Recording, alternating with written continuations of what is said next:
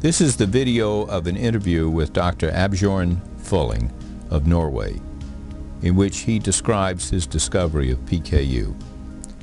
The interview was conducted in Oslo in the 1970s by Dr. Victoria Cass, who was the Director of Maternal and Child Health in the Massachusetts Department of Public Health. Dr. Cass made a pilgrimage to Oslo expressly to interview the famous Følling. At the time, many referred to PKU as Fülling's disease. In this interview, Dr. Følling describes how he discovered PKU in 1934.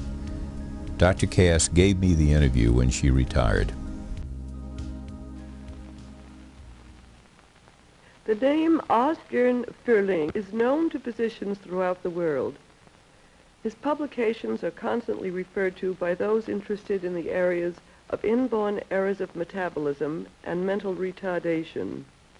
31 years ago, in 1934, Professor Følling described for the first time the syndrome of Phenylketonuria, known here in Norway as Følling's syndrome.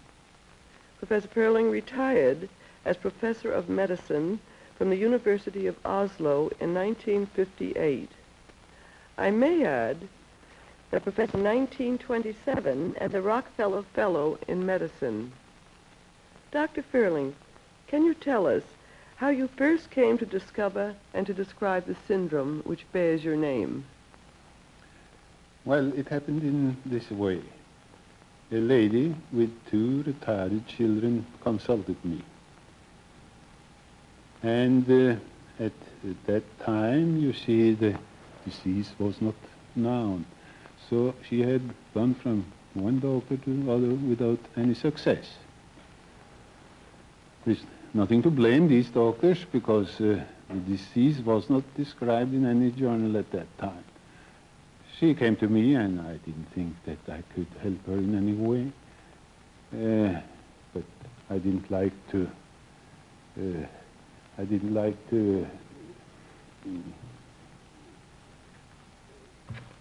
disappoint her. Disappoint a lady whose had suffered that much.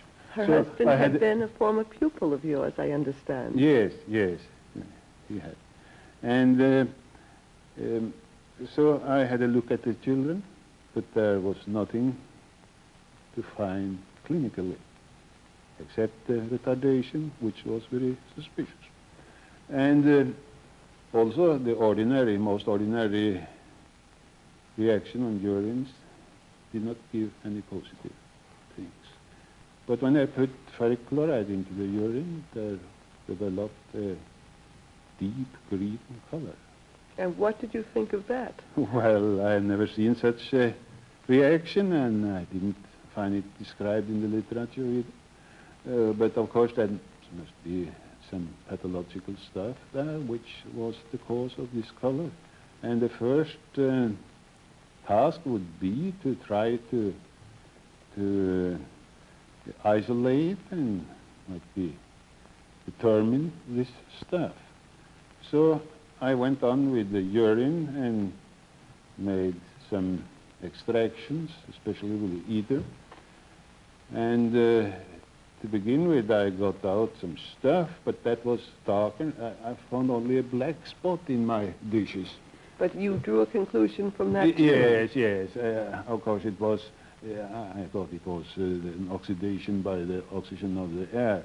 And after that I had to work in nitrogen atmosphere.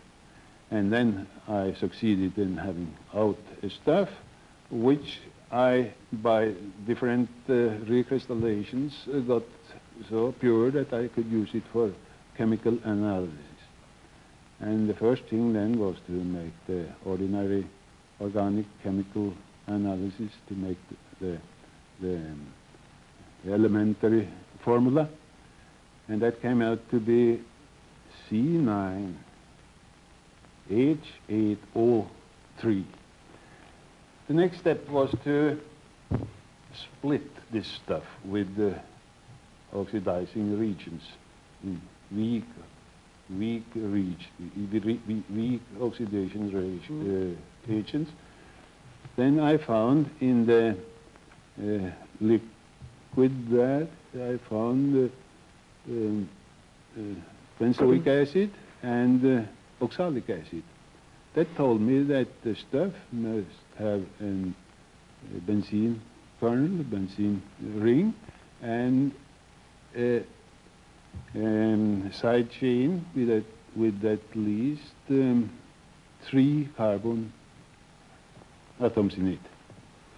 But it couldn't be more than 3 because that was according to the original formula. So I had to put it together in some way. And in addition to that, I also found a keto group in the stuff. And when putting it together then, it couldn't be any other thing than phenylpyruvic acid, stuff which already was known in the organic chemistry. And the last step was to synthesize phenylpyruvic acid, put it together with the stuff I had recovered from the urine, and the melting point was not changed, and that is proof that the stuff is phenylpyruvic. You corroborated your hypothesis by a true scientific method. And at the same time, when I worked with that, I also tried to find more patients. My 2 first patients were both retarded, and they were siblings. Therefore, it was naturally to seek for new patients among retarded people and their siblings. I found 9 in my first publication. I had 10 patients. Did you find these first patients institutionalized, or were they children who were at home? Most of them I found in the institutions. Mm-hmm. But when I found a patient there, I